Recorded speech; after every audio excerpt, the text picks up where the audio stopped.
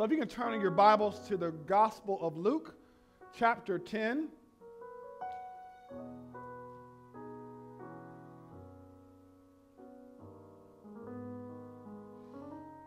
And we're going to be in verses 25 through 37.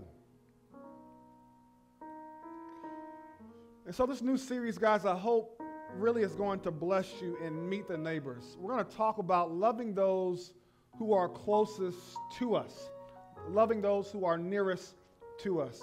And so we're going to first find out today who is our neighbor. We're going to read the text today, Luke 10, 25 through 37. And once you get there, please say amen. All right. And it reads, "And behold, a lawyer stood up to put him to test, saying, 'Teacher, what shall I do to inherit eternal life?' And he said to him, 'What is written in the law? How do you read it?' And he answered, 'You shall love the Lord your God with all your heart, and with all your soul, and with all your strength, and with all your mind, and your neighbor as yourself.' And he said to him, 'You have answered correctly. Do this, and you will live.'" Verse 29. "But he, desiring to justify himself, said to Jesus, 'And who is my neighbor?' Jesus replied, 'A man was going down from Jerusalem to Jericho, and he fell among robbers, who stripped him and beat him and departed, leaving him half dead. Now by chance a priest was going down the road, and he saw him, and he passed on the other side. So likewise a Levite, when he came to the place and saw him, passed by on the other side." Verse 33. "But a Samaritan, as he journeyed, came to where he was, and when he saw him, he had" what? "Compassion. And he went to him and bound up his wounds, pouring on oil and wine. Then he set on his animal and brought him to an inn and took care of him. And the next day he took out 2 denarii and gave them to the innkeeper, saying, 'Take care of him, and whatever you spend, I will repay you when I come back.'" Verse 36. Which of these do you think proved to be a neighbor to the man who fell among the robbers?" He said, "Those who showed him mercy." And Jesus said to him, "You go and go likewise." Amen. Let us bow for a word of prayer. Father God, we pray right now. Father, remove anything that is preventing us from hearing your word. God, we want to hear truth today. We don't want anything preventing us from hearing your voice. So God, speak through your vessel today. God, I ask, God, that you go ahead and open the ears of your people so that they may hear your word clearly. Father, I love you. God, I praise you. Allow the meditation of my mouth and the preparings that I prepared, Father, through this word to be edified today to bless your people. So, Father, it's in your Son's name that I pray. Amen. Amen. You may be seated in the name of the Lord. All right. So who is my neighbor? So, saints, from the beginning, we must understand the intent of God's moral law. God's moral law from the beginning has never changed. God has always wanted us to worship him, right? To put him as our main priority, but also to make sure we are taking care of the people around us, right? He wants us to love him, but he also wants us to love people. So any type of theology that we have that constitutes us loving him and not loving people, it's incomplete, right? Even from the beginning, when Cain killed Abel, that was something that was shunned by God, right? So at that time, there was no ceremonial law, there was no law of Moses that existed at that time, but God shunned Cain for killing Abel. So God's moral law has existed from the beginning. But even when we look back to the law of Moses and we look back to the 10 Commandments, most of the 10 Commandments were directed to treating people, right? 4 of them were to how you treat God, but a majority of the commandments were how do you treat people, right? And if we will all be honest today, our biggest problems that we face today are not with God, right? It's with these messy folk that God created, right? It ain't with God, right? Your biggest problem is not when you were in your single life. Your biggest problem is when you started dating. And now trouble comes. Your biggest problem is when you by yourself and you were a single man, and you had your own house, you pay your own bills. But get married, right? Then the problems come.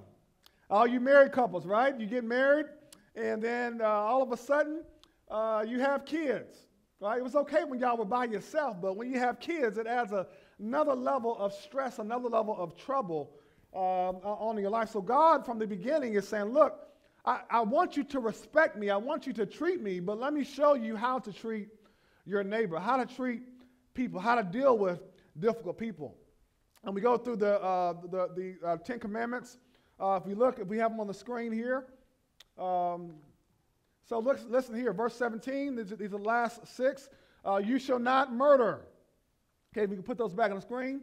You shall not commit adultery. This is against people, right? You shall not steal, right? Against people. You shall not bear false witness against who? Your neighbor, right? God's like, look, this is how you handle your neighbor. And last but not least, you should not cover your neighbor's wife. Don't cover your neighbor's possessions. So part of the commandments was, yes, this is how you treat God, but this is how you treat your neighbor. And so what I want to teach to you through this series is, how do you love people around you? Right? God has placed you in strategic places in your work environment, in your school where your kids have been placed. Me and Sherelle went to a community event yesterday. God has placed you in specific places. How do I love those people? Okay, how do I love those people? How many of you have actually met the people closest to you in your neighborhood? Okay, how many of them know you? Right? Have you ever knocked on the door and said, hey, listen, my name is so-and-so? Right? Have you ever taken that step to do so? So here we have a lawyer in the text that we're going to read about, who the Bible says that he was an expert on the law, right? He was a lawyer. So he was an expert on the law of Moses, right? Verse 10 says that he was a lawyer. So this brother here knew the Bible backwards and forwards, right? He was a toting, Bible-quoting fellow, right? This brother knew, if you said, look, hey, what does it say in Deuteronomy 6:5? Boom, boom, he got it there. Or what does it say in Leviticus 19? Boom, he had it there. Okay, what does it say? So this brother was a Bible-toting, Bible-quoting fellow, because he was a lawyer. And at that time, they didn't have a constitution like we have. So they had an organization to where the laws of Moses were punishable by law. Okay, so here, if you disobey the law in the Bible, it's not really punishable. The Constitution's our guidebook. But back then, it was the law of Moses and the laws that they had today. Right? So this brother was an expert on the law. And if any of you ever get in trouble, who are you going to call? Right? If you get in trouble, and I just got hit.com, right? 1-800 I just got hit.com. Is that the number? Okay. Yeah, I know the saying. But you're going to find a lawyer because you need someone to help you who knows the law better than you do to interpret it and to read. So this guy was a guy who was studied the law, who knew the Mosaic law. He knew it backwards and forwards, right? This guy was an expert. So here he is in the text in verse 29, putting Jesus to the test, right? And he said, the Bible says in verse 25, and behold, a lawyer stood up to put him to the test, saying, Teacher, what shall I do to inherit eternal life? Right? So from the intent, this brother's job was to trick Jesus on what does the law say, right? His intent was not to find truth. His intent was to trick Jesus, right? And so, saints, we must be careful that some of our intent is to be right, not to find truth. And so that was his intent here. He came to Jesus trying to prove himself correct, prove himself right, show Jesus what he knew, but he didn't know that Jesus wrote the law. He didn't know that he was the Son of God, that you can't trick this man. He knows everything about the Lord backwards and forwards. Okay? So, saints, never get to a point in your life where you think that you are smarter than God. You see, I love our discipleship process. I love that we're growing in the Word, that we're serving and we're getting so smart in the law, but never get to a point where you don't need God. Where you know your Bible enough to where you really don't need Him, right? And so I encourage y'all, if y'all ever want to go to seminary, get your education, get your knowledge, right? But don't ever let that righteousness to lead to self-righteousness. At the end of the day, it was one person who died on the cross for you, and that is Jesus, right? So your heart must always be in an humble perspective where, listen, God, I'm coming to you for truth. I'm not coming to be right, but God, I need you to lead me to truth. Okay? So that's what this lawyer was doing, right? He didn't want to know truth. He wanted to prove himself right. Okay? So this man knew the Bible, but he no longer leaned upon the Holy Spirit to work through him. And so this is something that we can become as religious folk, right? We come to church. Saints, how you doing? Well, I'm blessed and highly favored, sister, right? And so we know the church lingo, but we don't allow the Holy Spirit to work through us. And so our knowledge of the Bible is not seen evident in the world. Okay? So here this lawyer thinks he's smarter than Jesus. Saints, don't ever get to a point in your life where you are smarter than Jesus. But I like how Jesus responds. Okay? And this is the same way I'll respond to you all, or the same way you should respond to people. Okay? Because it says in verse 26, he said to them, right? So the lawyer comes to Jesus, trying to trick Jesus and say, Jesus, how should I inherit eternal life? Look how Jesus responds to the man. Jesus says, he said to him, what is written in the law?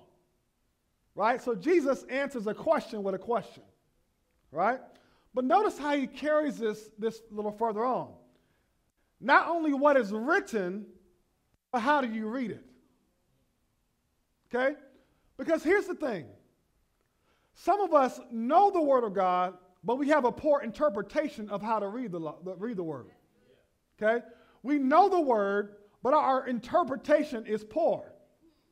And one thing is, if you study the prosperity gospel, right, the name it and claim it philosophy that, listen, you can name God, I want a new car, and the car just pop up, right? He shall supply all my needs according to his. We know that scripture, right? This name and claim it philosophy, right? We have a poor interpretation. We know what the Word of God says. Yes, he will supply all your needs according to your riches, but that does not mean he's going to give you a Benz and a Cadillac. Okay? Supplying all your needs is food, water, and clothes. Right? I'm driving out there a 2002 Chevrolet Tahoe that's got 151,000 miles on it. Needs have been met. Amen? I don't need a Bentley. I don't need a Cadillac. I don't need all these nice things. But because of our poor interpretation, okay? We know what the Word says, but we have a poor interpretation. Okay? And so notice this, saint. Notice how wicked our hearts are. Because we can so read the Word and interpret it based on what we want to get out of it. Okay? The Bible is not a bag of trail mix. Right? Well, we pick only the pieces we want. Right?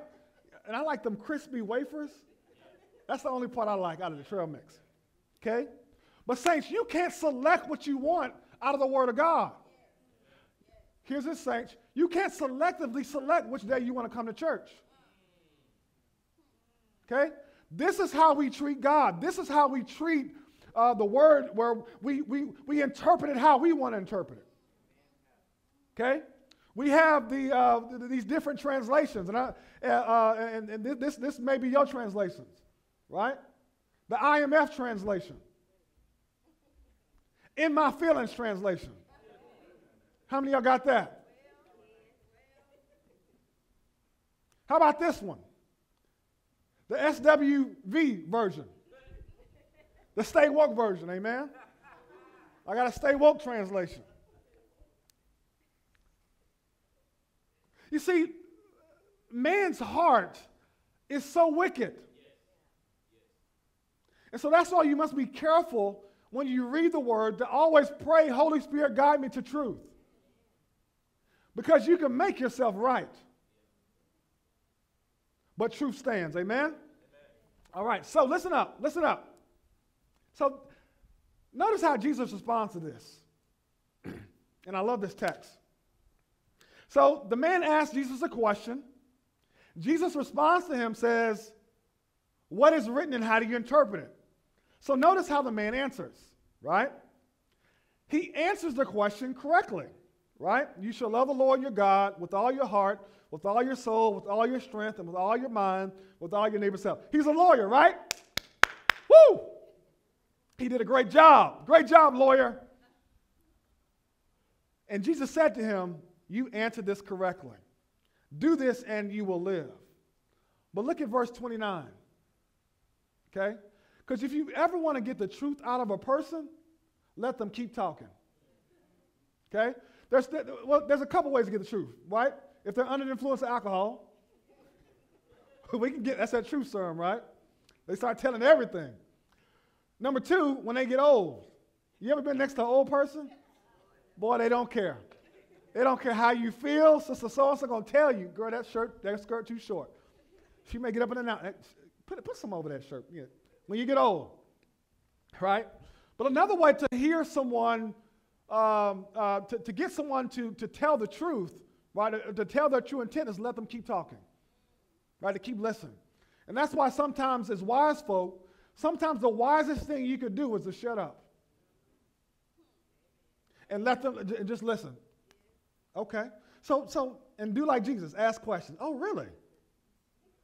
Sister, when you dating that brother, just keep listening, right? He can't spit game. He can't trick me long enough. Yeah, girl, see what I'm saying? I'm starting my business, and so how much money your business make? Okay, all right. Now I'm just messing with you. If you want to get the truth, let someone keep talking. So this man keeps talking, right?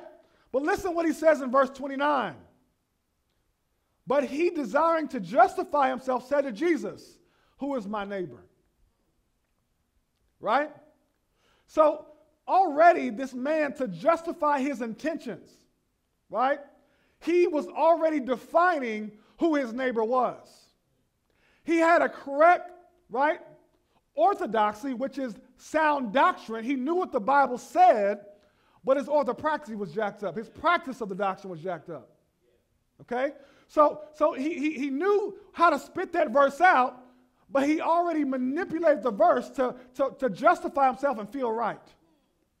Right? So by him asking this question of who his neighbor was, he had already made up in his mind who his neighbor was and wasn't. Okay? But look how Jesus does. Now look how Jesus responds to this. Right? Sometimes folk just don't get it. Right? And so what Jesus does in this text is he takes it a step further. He tells them a parable, right?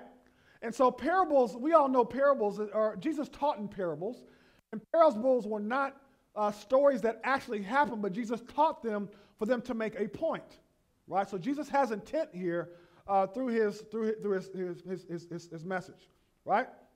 So we all know the story of the Good Samaritan, right? Is this okay, y'all? I'm teaching today. I feel like teaching today, okay?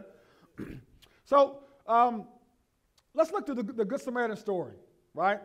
Because this man wants to know who this neighbor is. And Jesus is going to answer this question through the parable. So let's listen. So there was a man going from Jerusalem to Jericho. And through my studies, I found that this is a rough part.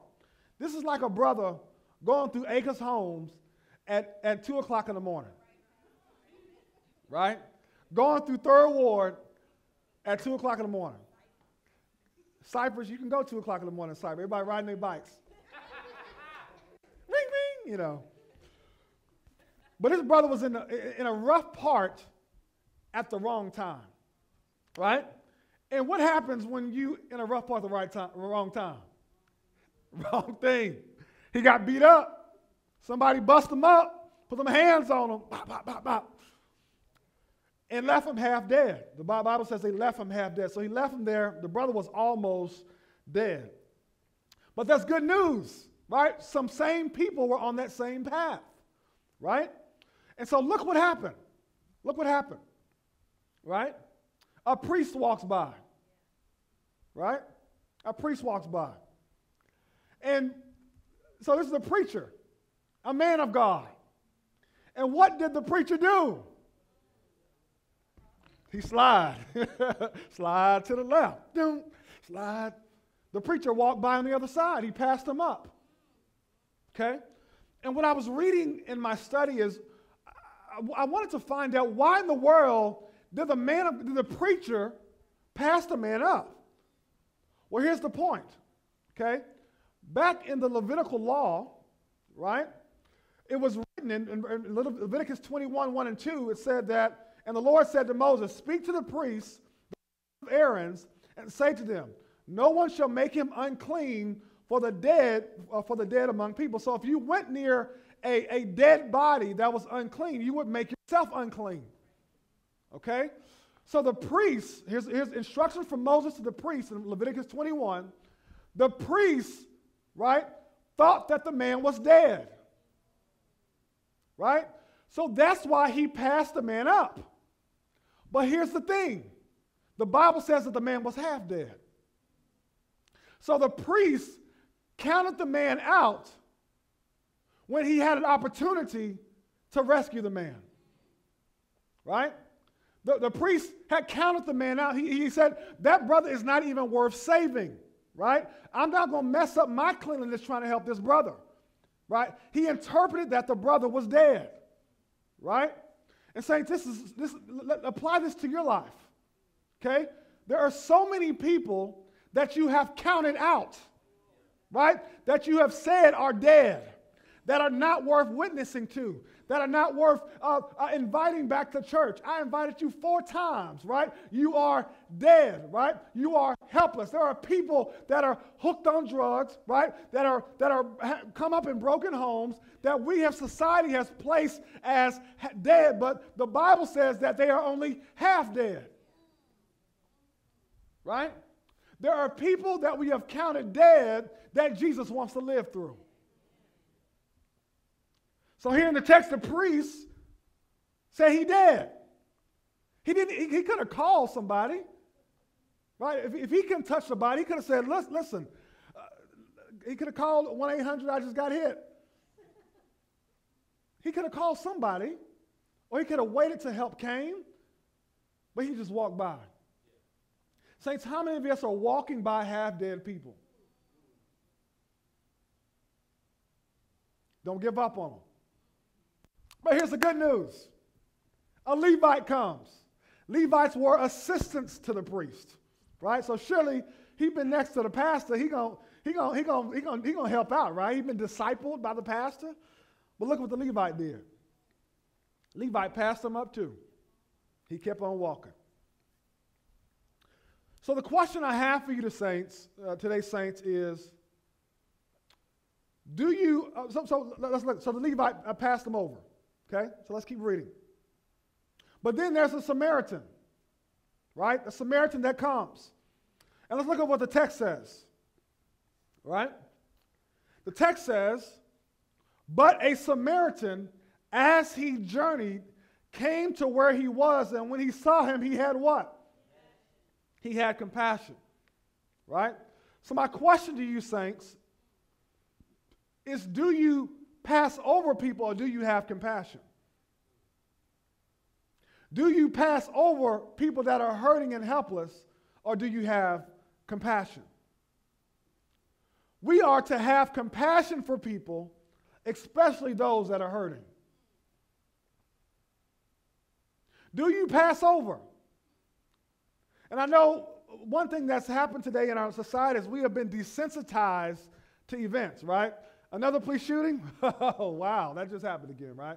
Because we're so inundated with information, right? And just like my kids, right? Any who have kids, if you hear crying upstairs and you go upstairs and everything's all right, the next time you hear crying, what you gonna do? You're gonna stay downstairs. And it's the same way, right? Another police shooting, another mass shooting at a school. Oh, wow. I mean, it just happened. And what we have done, saints, is we have lost compassion. We have lost the feeling of our hearts severely dropping for people. We have become disconnected because we're Facebook friends, but we're never even shook hands. We don't genuinely know and love people. And so we see something on the gram, it's as quick as a scroll over. Right? And so, saints, what I'm impressing upon you today is we must have compassion, especially for those that are hurting. Right? And so, do you have a pass over or a compassionate type attitude? So this is what compassion involves. And compassion involves empathy. Okay? Empathy means putting yourself in that person's shoes. What if that was me? What if that was me? Right? What if that was my child who got shot? Then you have compassion. Right? Empathy is not, well, they should have did this or should have did that. It's putting yourself in that person's shoes, right? But look at this. Compassion is not just empathy. Compassion is action, right? If your compassion does not move you to action, it's in vain, right? If you say, well, I feel so bad for the people in Harvey, but you didn't do nothing to help. Was it genuinely compassion, or were you just trying to make people feel good? Because we can say it. I even have, I need to do something about it, right? My very own brother lost his, I had to do something about it. All right, I can't just say, brother, I'm sorry, let me pray for you. Let me get a Baptist response. Let me pray for you. And why you pray over the phone. You don't even go to the house, just pray over the phone. All right, pray. All right, good. Compassion should lead you to sacrifice. Okay? We are so busy today that we can't stop and take attention to what matters. Oh, I got to get to work. Oh, I got to go to this event. I got to go here. We're so busy that we don't have the time to take care of people that are in need. So I'm sure this brother, this Samaritan brother, stopped. He was going somewhere. He may have had to go to work. He may have had to go get some groceries. But he sacrificed his time, right? The Bible says he put him in an inn. He sacrificed his money, right? Some of the cheapest folk are church folk, right? Well, we holding a fundraiser. Can you buy a plate for so-and-so? The way my money's set up. Have compassion, saints. And so we'll study deeper into this text about who the neighbor was. And we're going to talk about race relations in here because this text is all about race relations. Okay? The lawyer, was a Jew. And just so happened Jews and Samaritans, they weren't kosher. Okay? So the intent of the text is Jesus is questioning this man who he knew in his heart had some harsh feelings towards his brother. Okay? You don't love all people, you love some people. Right? You love people that look like you, but you don't love people that don't look like you. This is what Jesus is saying. Okay, so let's read deeper into the text. So Jesus reads on. Let's read on. Okay, we're in verse 38. So Jesus shows them these three men, right? The guy didn't get it, so he shows them the priest. He shows them the Levite, and then he shows them the Samaritan. And then he asks them this question is, which of these three do you think proved to be the neighbor to the man who fell among the robbers? And the man said, he said, the one who showed him mercy. Okay? So listen here. The text, the title of the sermon is, Who is my neighbor? Okay, the answer to this question is, your neighbor is anyone who has a heartbeat. Anyone who is living. That is your neighbor. And I'm going to touch on race relations and how do we contextualize this in America. Because listen, I understand that racism is real. But listen up. You cannot operate your life in a skew of everybody is against you. You can't hate all people, right?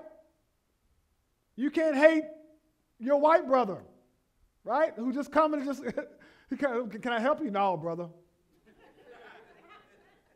No, brother. You part of my oppressor. This brother just want to help you with some groceries out of the car. He your oppressor. You know, it's like, Lord Jesus. This brother, just stay woke. Help us, Jesus. And so we're going to talk about this, how we deal with this as people, okay? But listen here. If you look at life in the views of an American, you have missed the true calling upon what Jesus said, go make disciples of all nations.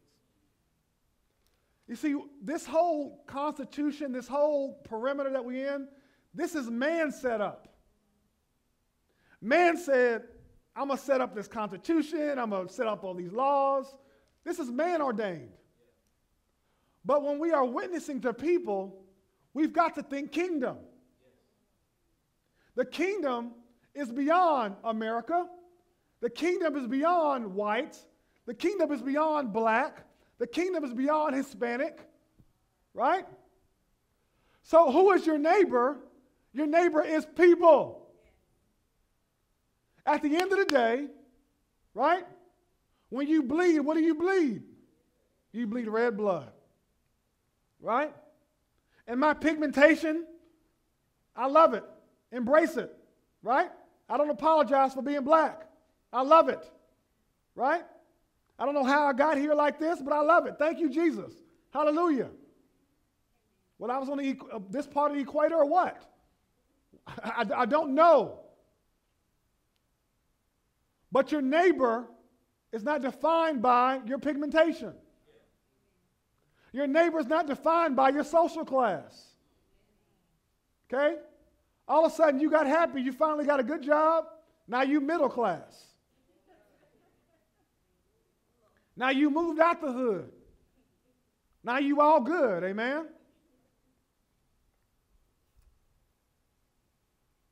So saints, we must think kingdom. It's not black, it's not white, it's not green, it's anyone who has a heartbeat. So when we see someone hurting, we've got to have empathy. We've got to have compassion. Catch this, saints. And I want you to get this. Your measure of your love for people is not measured to people that are on your same level. Your measure of your love for people is how you treat people that are considered least. It's easy to love people that love you back. It's easy to love people that think like you, that are on the same level of education as you. But what Jesus is pointing to the Jew, the lawyer, who probably has some money in his bank account, is not how you love your fellow Jews, it's how do you love the people that are considered the least. That's your ultimate guide stick, right? Jesus said,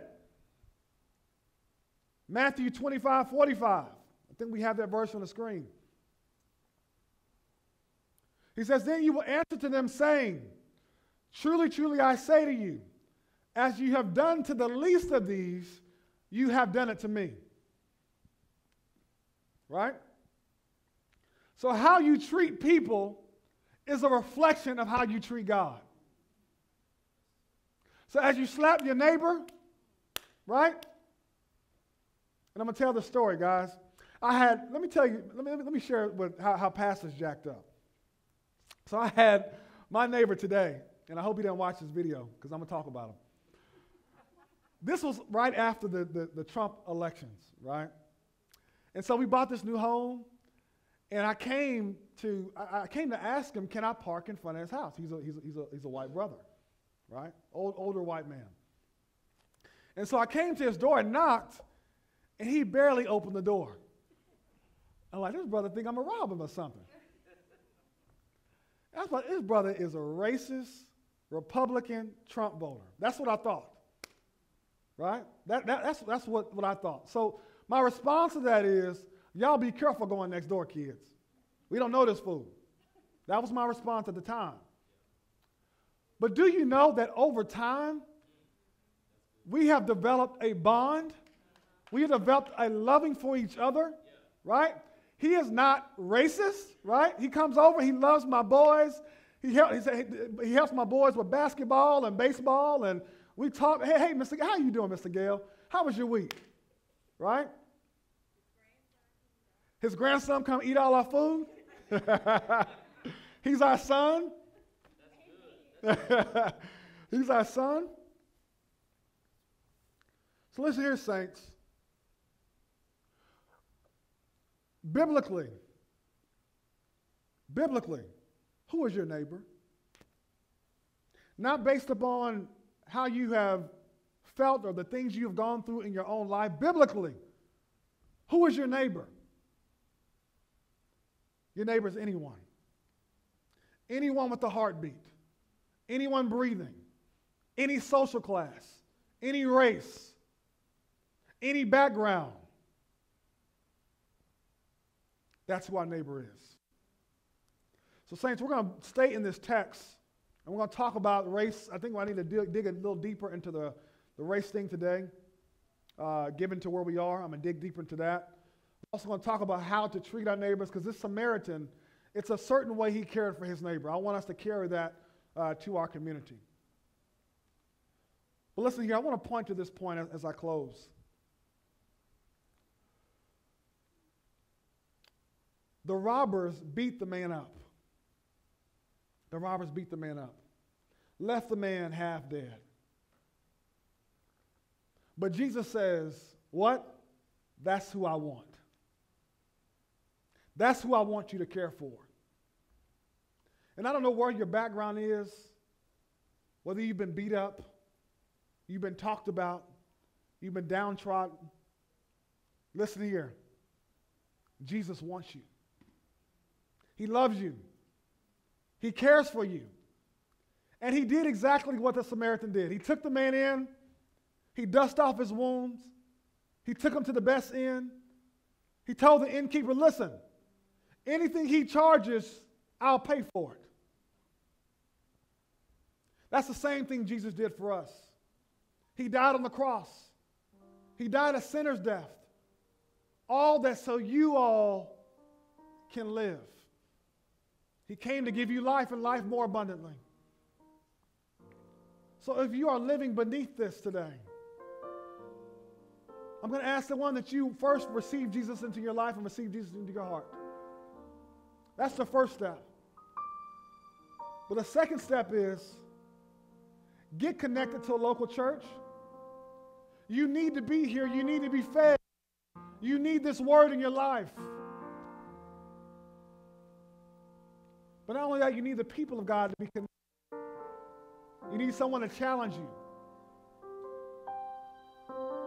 And so at this time, I'm going to offer that to you. If you don't know about Jesus, don't know who he is, if you want to know him better today, now's the time.